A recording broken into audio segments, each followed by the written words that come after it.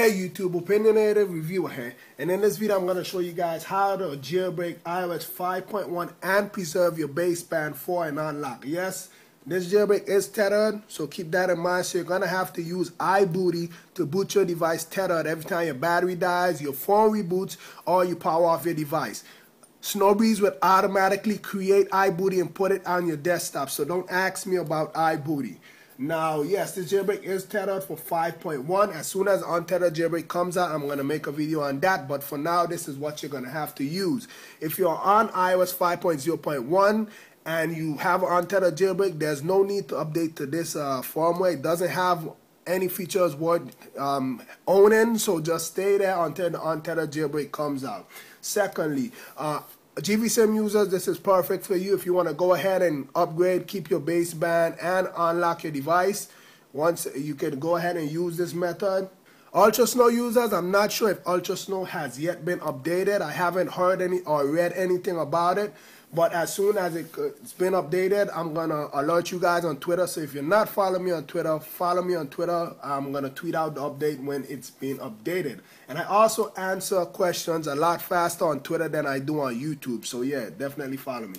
But yeah, first, this jailbreak supports the iPhone 4, GSM and CDMA, iPhone 3GS, iPod Touch 3rd Gen, iPod Touch 4th Gen, and iPad 1. It does not support the iPhone 4S and the iPad 2, nor the iPad 3.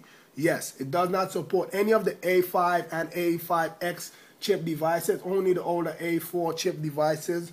iPhone 4, iPhone 3GS, iPod Touch 3rd and 4th Gen, iPad 1.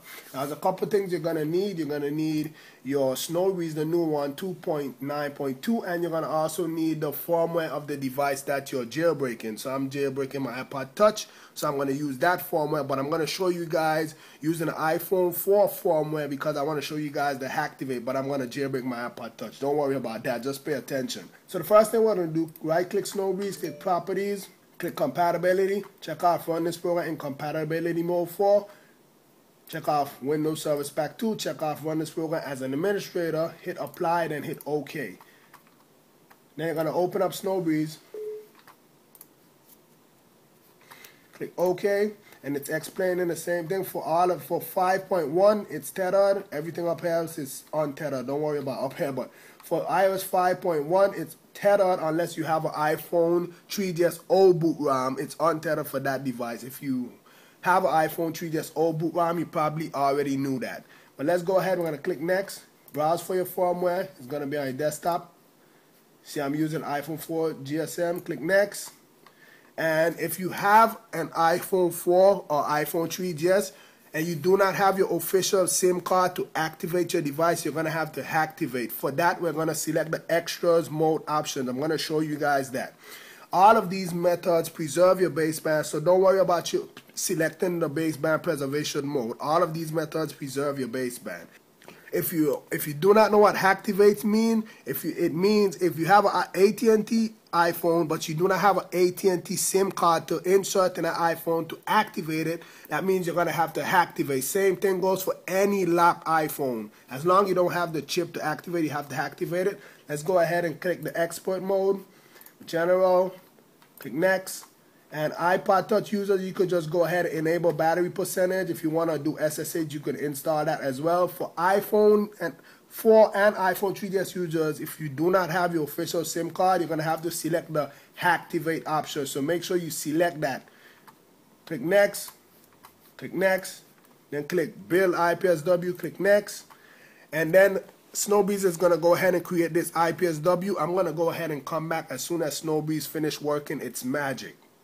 So now that Sn0wbreeze is finished creating the IPSW, as you can see, it reads here, use iBooty to boot your device into a jailbroken state. It's on your desktop. Yes, iBooty is on your desktop, so nobody asks me where iBooty is. Let's go ahead and click OK. And we're going to go ahead and put our device into DFU mode.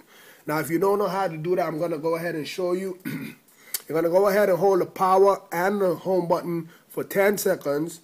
Then you're going to go ahead and release the power button and keep on holding the home button for 15 seconds or until Sn0wbreeze recognize your iDevice. Let's go ahead. Click. So you're going to have to click Start and get ready to go. 1, 2, 3, 4, 5, 6, 7, 8, 9, 10. Release. 1, 2, 3, 4, 5, 6, 7, 8, 9, 10. Sn0wbreeze has recognized that our device is in a DFU state. It's running iReb. Let's go ahead and just click OK. Now you can X out Sn0wbreeze and go ahead and open up iTunes. Now that iTunes is open up, what we're going to do, we're going to go ahead and press Shift on our keyboard and then press Restore in iTunes. So Shift on the keyboard, Restore in iTunes, and we're going to go ahead and look for the firmware that Sn0wbreeze created. As you can see, it's right here. It says Sn0wbreeze iPod Touch. That's for me. Yours is going to begin with Sn0wbreeze. Just look for that. So I'm going to go ahead and make sure it's 5.1. And then we're going to go ahead and click Restore. Now iTunes is going to work its magic. Remember, if you get any errors around this point, whether it's 1600, 3194, etc., visit the link in the description. It's going to help you fix those errors. Or holler at me on Twitter and I'm going to point you to a post that's going to help you. So I'm going to come back when iTunes is finished working its magic. Now after the device boots up, you're going to realize that your cydia is crashing. Don't worry about it. That's normal because it's a tethered jailbreak. Now we have to go ahead and boot tethered. Now we're going to go ahead and go over to our computer. And remember I told you iBooty is on your desktop. Yeah, look for it. So we're going to go find the iBooty folder, open it up, and we're going to go ahead and launch iBooty. After iBooty boots up, just go ahead and select your device. I'm using my iPod Touch 4th Gen, so I'm going to select that. And then you're going to go ahead and click Start. You're going to have to put your device in DFU mode. Remember what we did? Let's go. 1, 2, 3, 4, 5, 6, 7, 8, 9, 10. Release. 1, 2, 3, 4, 5, 6, 7, 8, 9, 10. Now iBooty has recognized our device. It's going to go ahead and exploit with Lime Rain and boot it up tethered. Let's just go ahead and wait for it.